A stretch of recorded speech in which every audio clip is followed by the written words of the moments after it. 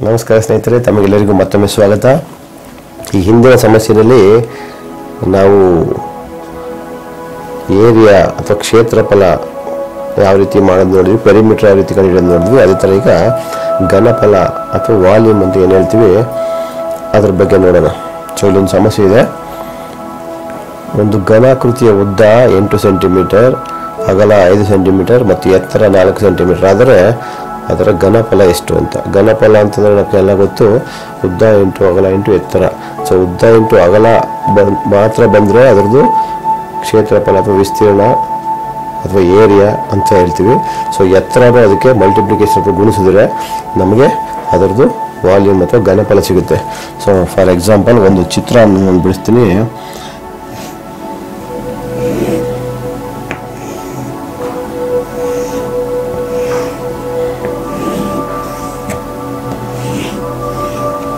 ಈ ಥರ ಒಂದು ಘನಾಕೃತಿ ಇರುತ್ತೆ.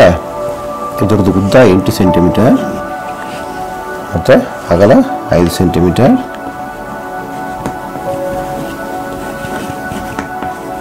ಅದೇ ಥರ ಎತ್ತರ ಇದೆಯಲ್ಲ, ಇದು ಇಲ್ಲಿಂದ ಇಲ್ಲಿಗೆ ಅದು 4 ಸೆಂಟಿಮೀಟರ್. ನಿಮ್ಮ ಮನಸ್ಸಲ್ಲಿ ಬರಬೇಕು, ಘನಾಕೃತಿ ಅಂದ ತಕ್ಷಣ ಈ ಥರ ಒಂದು ಆಕೃತಿ ಮನಸ್ಸಲ್ಲಿ ಬರಬೇಕು.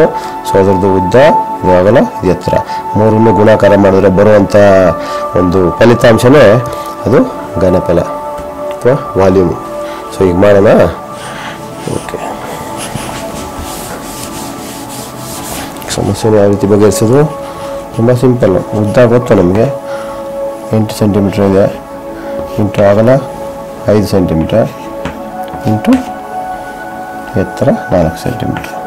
8 5 40 ಇಂಟು 4 4 16 160 160 ಏನು ಹೇಳ್ತೀವಿ ಇದಕ್ಕೆ? ಸೆಂಟಿಮೀಟರ್ ಕ್ಯೂಬ್ ಅಥವಾ ಘನ ಸೆಂಟಿಮೀಟರ್ ಅಂತಲೇ ಬರಬೇಕು, ಅಥವಾ 160 centimetre cube.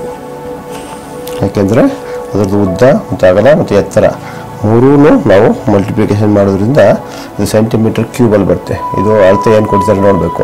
Metre ಕೊಟ್ಟಿದ್ದಾರಾ, centimetre ಕೊಟ್ಟಿದ್ದಾರಾ, millimetre ಕೊಟ್ಟಿದ್ದಾರಾ ಅಂತ ನೋಡ್ಕೋಬೇಕು.